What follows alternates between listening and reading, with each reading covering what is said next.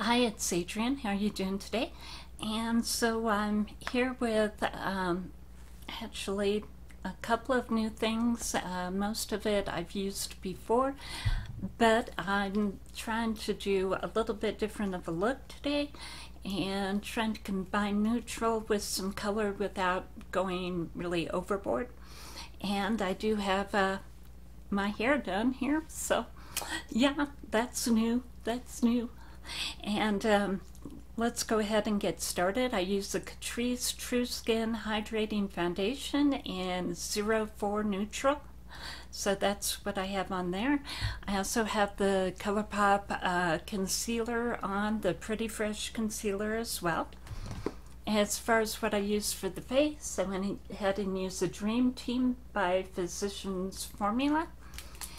And so I went ahead and used this one right here for the bronzer, this one for the blush. I did mix in a little bit of this one, but it's mostly this one, and then this for the highlighter. So that's what I have on the face there. And then as far as what I did for the eyes, I wanted to go ahead and do something more neutral but with a pop of color and try to do, pretty subtly. So I went ahead and used Feeling Bubbly, and I really haven't used this too often. I got it, I don't know, about a month or so ago, and well, today's the first day that I think I've done or put it on camera. So I have this one for my base, this one on the inner corner, and then I went ahead and used a little bit of this, this on the lid, and then this one over here on the outer corner. And that's what I have on as far as part of the eye look.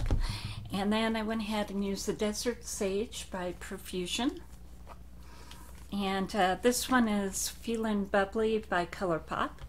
And then as far as the Profusion one, I went ahead and used a little bit of this on the inner corner, and it's a very pretty sparkly shade. And then I put this as eyeliner right in the, close to the inner corner.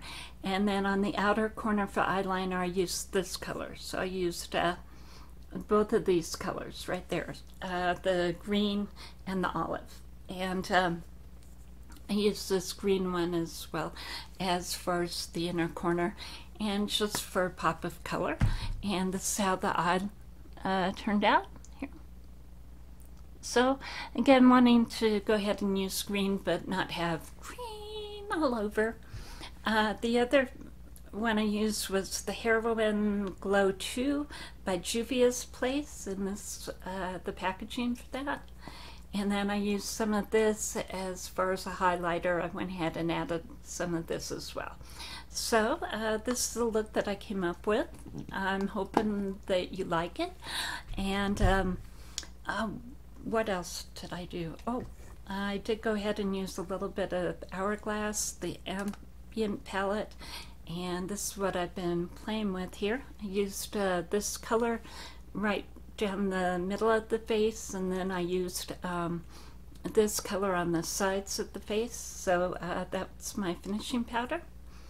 And I've had the great good fortune of trying out a whole bunch of finishing powders this year, and it's been sort of my pet project, so I'll be doing a video on those here pretty soon. But for this video, I just wanted to go ahead and see how this looks.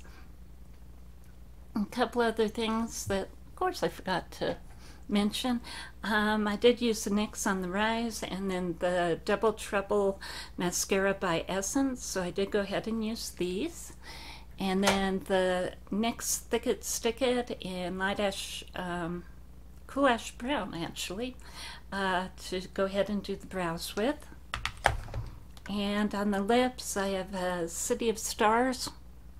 So this one is the Just a Tint by Colourpop. And let's see here.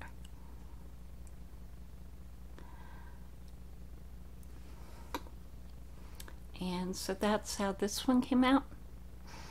And yeah, I just really like that color a lot. And the Just a Tints taste like passion fruits. It's always really fun to go ahead and wear those. Disco Gloss by Juvia's Place. Get some of that on there.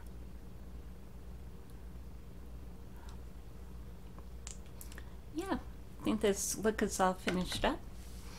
And so I did the hair myself, and yes, it's dark, but it does, I like it as it fades, so that's kind of the thought behind the hair right now.